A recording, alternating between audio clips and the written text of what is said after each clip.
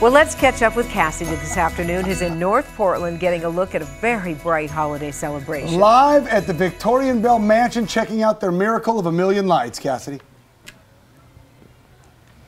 Oh my gosh, it is beautiful. Between the house and outside, there are way more than 1 million lights here at the Victorian Belle Mansion. There's only a few more days to come see it, so we're getting a little inside look with Gina Childs, the owner of the Victorian Belle Mansion. Let's go up because you guys have decorated every single room in this house, and even if people came last year to check out the miracle of a million lights, it changes every year, right? Every year. Every year we change the inside and the outside of the house, so it's always something exciting to see. So, of course, we can't go to all the rooms in this one segment, but we're going to start with this one. What is this one, Gina? This is actually our Nutcracker room.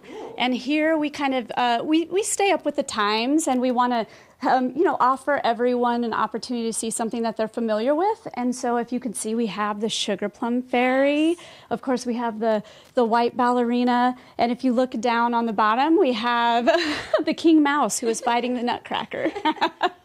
I love it. Everything is so beautiful. How do you guys come up with what kind of themes you're going to do for each room? We're very competitive. Ooh. Yes, so we don't tell each other until the very last minute. So everyone takes a room, my family members, and then we kind of just go for it. So this one's from my mom. My mom did this amazing room. Nicely done, Mom. She's around here. We heard her somewhere, so she's enjoying her hard work right now. Okay, now we go into this room. Yes. This one has weather happening. There's flashes. What's going on in here? So this right here, we wanted to do something a little bit different. This is my room, so I take a lot of pride in this one, but we wanted Santa and his elves to be delivering presents to this lovely town in a hot air balloon.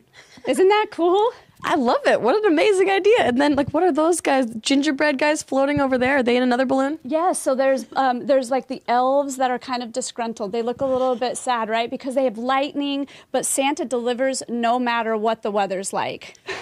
Now, speaking of the weather, it's a little chilly and windy outside, but there are plenty of lights to also check out outside. And you guys are open from 6 to 10 p.m. all the way through Sunday, just through Sunday. So Christmas Eve, then Christmas Eve, Christmas Day, you can do your own kind of thing with your family. But you can bring the whole family here, buy tickets at the door, and there's all kinds of fun events for the whole family, right? Yeah, there's tons of things to do here. It's not just looking at lights. You can roast marshmallows with Rudolph. You can hear singing.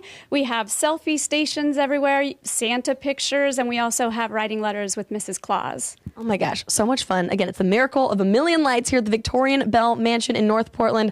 I think I'm going to have to check out that selfie station outside because it looks super Portland and wonderful. So I'm going to go do that, guys. Back to you.